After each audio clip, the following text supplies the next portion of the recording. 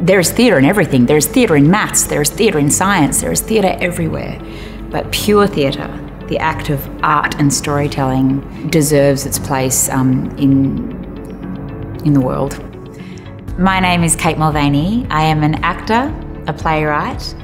I like to think of myself as a professional storyteller, and I am a graduate of Curtin University.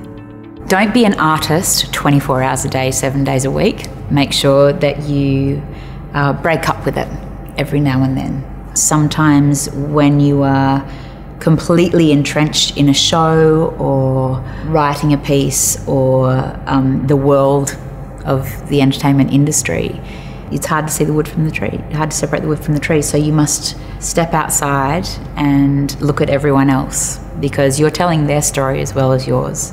Surround yourself with people that make you feel good about your art, but you can also take constructive criticism from. It's important that you open your ears and your eyes to that person's experience. And if they have a little bit of constructive criticism, and you'll always know the difference between constructive criticism and cruelty and the many kind of flavours in between, it's not about developing a thick skin, it's actually about developing an open heart and mind and taking it in and, again, trusting your gut and going, okay, I'm going to take that. That was a really interesting point and I don't think I need that. When you are telling a story, be it on a page or on a stage, drop breadcrumbs for the audience. Don't give them the gingerbread house straight away.